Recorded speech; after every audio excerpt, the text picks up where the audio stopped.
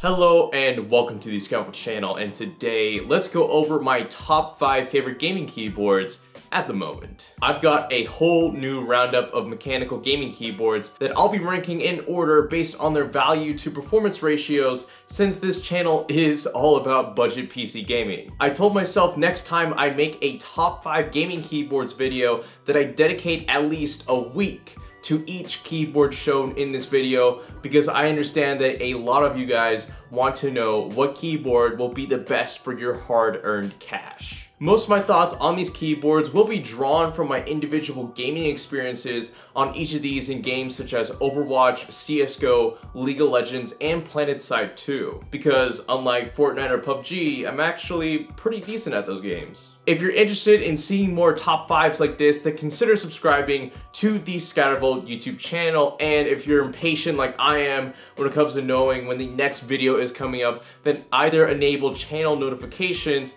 or join the Scattervolt Discord server, where you'll be notified when a new video drops. Starting off at number 5, we have the $54 Gamidas Hermes 7 mechanical gaming keyboard, or as I like to call it, the poor man's Corsair keyboard. This is a very interesting gaming keyboard because while it's ranked at number 5 on this top 5 gaming keyboards list, I kind of low-key see it as getting the number 1 spot on a top 5 budget typing keyboards list. This guy sits at the perfect wrist height, since it is a taller keyboard so my wrists aren't strained, and that curved design of all of the keycaps are very comfortable to type on. However, for a gaming keyboard, there isn't too much to rave about it for its price. This keyboard does feature Optmu brown mechanical switches, which are alright for gaming.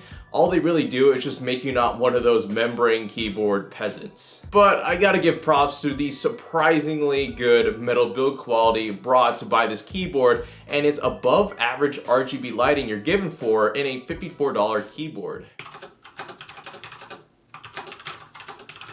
Coming in at number 4 with the upset kinda is the Corsair Strafe MK.2. This is the second revision of the Corsair Strafe, which I myself got to review back in 2017. It's not that this keyboard is bad or anything. It's fantastic for gaming. It has its obvious improvements over the original, such as the considerably better build quality, much brighter RGB lighting, and nearly limitless keyboard customization through Corsair's Q software, but I'd wait until this keyboard comes down in price. Currently at $140, you are $10 away from the number 3 keyboard on this list, and on top of that, there are many other keyboards that are cheaper than this one from other respected manufacturers such as G-Skill or Logitech that'll offer you the exact same sort of keyboard but for a cheaper price. However, I still wouldn't sleep on this keyboard. It is a big improvement over the original Corsair Strafe keyboard, so much so that I don't really see a point in getting the more expensive K70 MK.2 for $180, because this bad boy for $140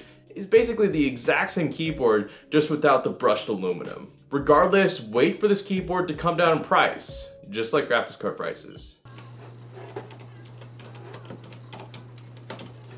Next, at number 3, we have the Bloody Gaming B975 rated at $150. I'm gonna straight this straight up that I really hated giving this keyboard the number 3 spot, because if this video were a top 5 gaming keyboards video that didn't take value into the equation, then this keyboard would easily be number 1. Reason being that this Bloody Gaming B975 features brand new optical switch technology, which on paper should allow you to achieve a 0.2 milliseconds response time while gaming. For reference, the mechanical Cherry MX switches that we've been used to for the last 30 years, at their quickest, offer a 25 milliseconds response time. Moreover, even Razer is considering implementing this new kind of key switch in their future gaming keyboards, because there is so much science behind it to prove its superior quickness over the regular mechanical Cherry switches. So on paper, this should technically be the best gaming keyboard on this list, or in the market in general, but from my personal experience, I noticed that the optical switch technology gave me an edge in my gaming performance at least 2 times a day, and in only one game: League of Legends. I know so many of you can relate to this, but in League of Legends, there are so many times where you swore that you fired off that last second ability that would have saved the game, but never actually happened because the game never registered your keystroke because your keyboard was too slow. Well, with the bloody B975, I didn't have any of those moments in the week that I spent using it. Seriously. As for the rest of the keyboard, I would have expected a little bit more in terms of build quality, but for a $150 gaming keyboard, especially when compared to its competition like the Corsair K70, where the build quality is its main selling point, I would have liked to have seen more. Adding on to that, this keyboard is a bit prone to sliding on desks because it's really lightweight and the feet on it aren't as good when it comes to planting the keyboard on your desk, so I like to see some improvements on that. Aside from that though, this bloody B975 will allow you to have the quickest draw in the West. Taking up the runner-up position at number 2 is the Red Dragon K561. To put it simple, I can't really believe this keyboard is $39. It's actually kind of crazy. Better yet, on sale, this keyboard usually goes for 30 bucks, which is incredible. I only put keyboards high on this top 5 gaming keyboards list if they're obviously good for gaming and offer a great value for the price, but really for under $40, despite the knockoff Atmu blue switches, this keyboard is an unbeatable value. I dislike Atmu brown switches as seen in the number 5 ring keyboard, but I've used so many inexpensive keyboards that just using those Atmu blue switches, I can probably say with confidence that they're kind of underrated actually. The typing and gaming experiences are very similar to Cherry MX Blues, except the Atmu blue switches aren't as high in the build quality department as you can hear from some of the sounds given off from this keyboard. However, that combined with its brushed metal-like texture, firm construction, and decent RGB lighting customization, this keyboard easily wins the number 2 spot on this top 5 gaming keyboards list. If you are wanting to get into PC gaming and you can't spend much on a gaming keyboard, don't hesitate to buy this keyboard. You will be at the envy of all your friends who for the same price decided to go with some rip-off mechanical gaming keyboard that really is just a membrane keyboard but with clicky switches that aren't the real thing. Finally, my personal #1 best gaming keyboard you can buy right now for the money is hands down the $70 Cougar Puri TKL. This keyboard doesn't look like much at first, but the value you're getting in this keyboard is astounding. First off, this is the 2nd or 3rd cheapest gaming keyboard on Amazon that offers real Cherry MX switches. These are the exact same sort of switches you would find in high-end keyboards from Corsair or G-Skill that are far superior to those cheap feeling Atmu switches you'd find in the same price range on Amazon, but for half the price. Also, did I mention that this comes with metal keycaps? Yeah, in a $70 mechanical keyboard. Another huge pro is this bad boy's portability. Some of you may have been distraught by the lack of a number pad, but this keyboard makes up for it with a removable USB connector cable, magnetic plastic cover, and a small overall footprint, making it perfect for LAN parties. There is nothing flimsy about this keyboard whatsoever. It is a brick and it'll withstand any pounding you put on it. Combined with this pleasant bright white multi-variable LED lighting, this is the perfect $70 gaming keyboard.